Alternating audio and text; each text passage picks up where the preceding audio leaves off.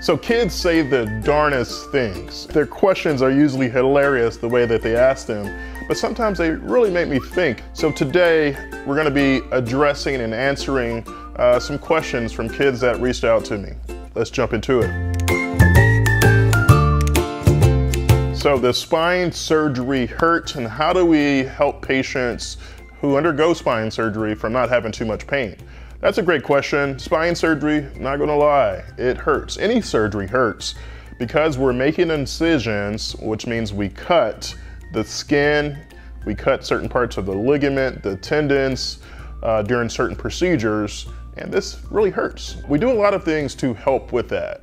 There are certain medications that we give before surgery to reduce those signals that are sent to the brain, telling the brain like, hey, someone's cutting me, you should have a lot of pain. So we try to reduce those pain signals, those fibers, so patients, it minimizes how much pain that they're having.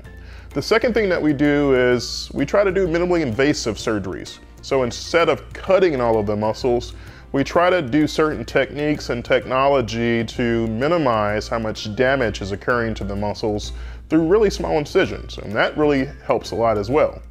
The third thing that we do during surgery, the patient's nice and comfortable. They're usually paralyzed with certain medications, so they don't feel or remember anything. And then after surgery, we're able to give them certain medications to help with their pain. So that was a great question, and that's kind of what my thoughts are. So will you be able to go back to school after surgery, or will you be home a long time? Well, it really depends on what type of surgery that you're having.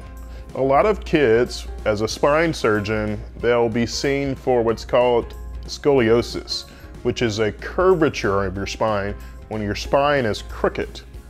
Everyone is born usually with some form of tiny curve in their spine. There's no one born with a completely straight spine.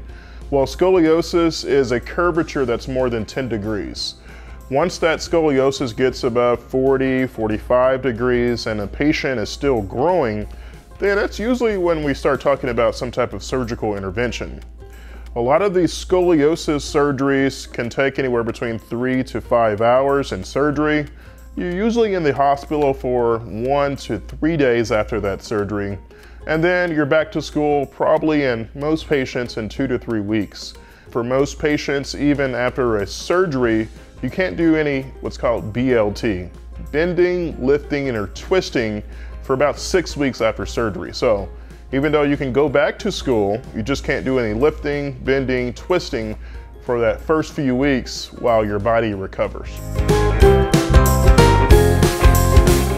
So can you play video games or TV during your recovery? It's actually a great question, and I think you should, especially any of the games that I like to play, NBA, Madden, a lot of the sports games, Call of Duty. These are all games that I think are good.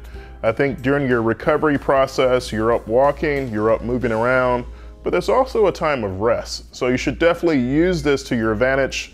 This is probably one of the few times where your parents will say it's okay for you to be on your Xbox or your PlayStation all day. Maybe that's up to your parents, but it's definitely a time where you're recovering. I think it's okay in moderation to play an Xbox or PlayStation, Nintendo or Wii. Yeah, I think those things are good to do, and it also may help you get through your recovery process.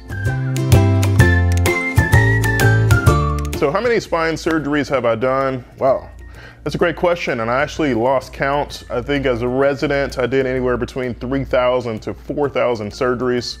A resident is a person who has completed medical school, and then you're training to do whatever specialty that you're in. So if you want to be a skin doctor, dermatologist, you have to go through 4 years of training as a dermatologist, and that's called a residency. Well, during this process, we do a lot of surgeries. We work a lot of hours. We're up late at night doing trauma calls, seeing patients, and sometimes we're doing surgeries at 3 o'clock in the morning, 4 o'clock in the morning. We have surgery scheduled for 6 o'clock in the morning during our trauma rotation. Well, in practice, I do anywhere between 3 to 10 plus surgeries a week. So I would say total in my career, I've probably done anywhere between 5,000 to 6,000 surgeries. And in terms of operating on anyone your size, certainly. Part of our training as residents, we spend time with pediatric orthopedic surgeons. And these are young kids who need surgery, such as a kid who has what's called club feet, when your feet are turned inward. These patients are 6 weeks old, they're 9 weeks old, or 12 weeks. We're able to do certain procedures and casting techniques to help correct their foot alignment. But also there's other patients that are 3 years old, 6 years old, 12 years old that we're able to do really meticulous and very precise spine surgery. So yes, very young patients. So what's the most exciting thing about being a spine surgeon? It's really the best job in the world. It's the ability to take someone who comes into my office with severe pain. If you think about the most amount of pain that you've ever had, like if your parents spanked you, or if you fell and broke your arm, there's a lot of pain, right? So these patients are coming to my office and they are in debilitating pain. They're in severe pain. They're almost to a point where they're crying. If you imagine the worst pain you can ever have in your life, that's usually what comes into my office. My job as a surgeon is to help alleviate that pain, figure out why they're having that pain, and also be able to do something from a non-surgical route, which means we don't use surgery, to a surgical route where we're using surgery to improve lives. It's the best job in the world. The greatest feeling that I get is when patients come back to my office as a surgeon after surgery, or even after some non-surgical routes that have alleviated their pain, and say, "Doc, you've changed my life. I can't believe that I'm able to get back to life, and you gave me my life back." That's the best feeling in the world. That's what keeps me going, and that's what I enjoy most about being a spine surgeon. Yeah, that's a great question. I've heard this before. If you step on a crack that you may break your mom's back. Well, that's not necessarily true. If you step on a crack, it's certainly not going to break anything unless you step on a crack that has, you trip and break your ankle and injure your back, but that's a big myth. It's actually a funny one, and that's actually a great question. But this is Dr. Webb. Thank you for watching. I hope this video helps you guys understand a little bit about what I do, and you guys had some great questions. If you guys want to see another format of this video, or should I do this again? Should I repeat it? Let me know. Put it in the comments below.